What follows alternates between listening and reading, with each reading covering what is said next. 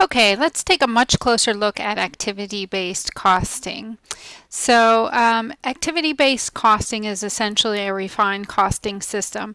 It reduces cost distortion to a minimum, and it's a way to allocate indirect overhead costs to production. So the focus of activity-based costing is, of course, on activities and the cost of performing those activities. So each activity is going to have its own cost driver and use a separate allocation rate. ABC recognizes that activities are costly to perform and that each product manufactured may have different types and amounts of activities. Thus, activities become the building blocks for compiling the indirect costs of products and services. So here you can see the traditional allocation method. We start with costs and we assign those out to products using a single overhead plant-wide rate. Now, activity-based costing, we start with activities that drive the costs, and then those costs get allocated via activity to the products. So the most common allocation bases in traditional cost systems are going to be direct labor hours and machine hours, and these bases work great when changes in the quantity of the base are correlated with changes in the overhead costs being assigned to the base. The problem is that doesn't always correlate. They don't always work that way. So in many processes, overhead is increasing while direct labor is actually decreasing. If you think about a lot of automated machining and factory equipment these days uses very little direct labor. And then the variety and complexity of products is also increasing at the same time. So activity-based costing is going to use more allocation bases. So ABC systems may base the level of activity for each cost pool on the capacity of the activity rather than the budgeted level of activity, which is always used in traditional costing systems. Using the budgeted level of activities to compute a predetermined overhead rate results in unused capacity costs being assigned to products. Using activity capacity to compute predetermined overhead rates isolates unused capacity costs as a period expense rather than assigning them to products. So ABC is a costing method that's designed to provide managers with cost information for strategic and other decisions that potentially affect capacity and therefore fixed as well as variable costs. It's ordinarily used as a supplement to, rather than a replacement for, a company's usual costing system.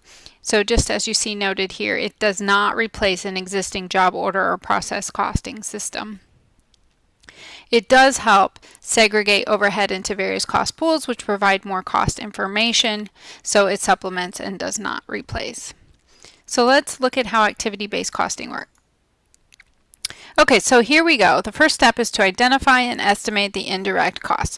So we have to look at what activities are involved in the production of a particular product, and then look at the overhead costs that are related to that particular activity. So for example, machine setup, the cost involved in setting up a machine for a production run would be primarily the indirect labor used to get the machines going. Materials handling, so taking it from one location to another, would include forklifts, gas, operator wages. Those would all be associated with materials handling. Here's another one, inspecting, so the testing of equipment, the labor specifically allocated for inspecting and packaging the packaging equipment. And in this case, they looked at all of those costs related to those various activities, and they came up with $1 million total manufacturing overhead. Now we need to, second step, set an allocation base for each activity. So if you think about it, machine setup is driven, a cost driver for machine setup activities would be the number of setups. So the number of times that you have to set up a machine to get it ready for a production run is a good indicator of that activity. Materials handling, so how many parts are we moving might be a good one. Fabricating parts based on machine hours. Supervising assembly would be direct labor hours. Inspecting, number of inspections. Packaging, the number of cube feet packaged. So then we take those activities and the costs that we were found to be associated with those activities, divide it by the allocation base. Remember, machine setup was $80,000, and we would divide it by the 8,000 setups that were done during that period. So that would mean $10 per setup. And then we could do that for each and every one of those. So now we've got an activity rate, cost allocation rate for each and every activity.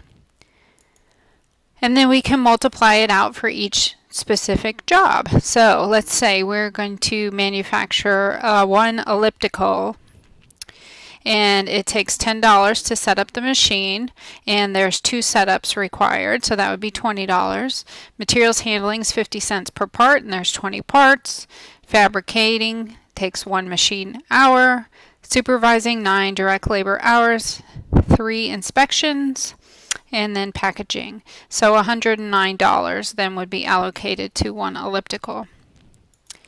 Here's some just general examples of cost drivers, activities which could cause the overhead to increase or decrease. For example, materials purchasing is an activity that requires production of a document called a purchase order. The purchase order becomes a cost driver, thus the basis for the overhead allocation can be made to the material purchasing activity. You will not have to choose a cost driver that is beyond the scope in this course, so it will always be provided to you. But please be aware that companies do put considerable time and effort into selecting their cost drivers.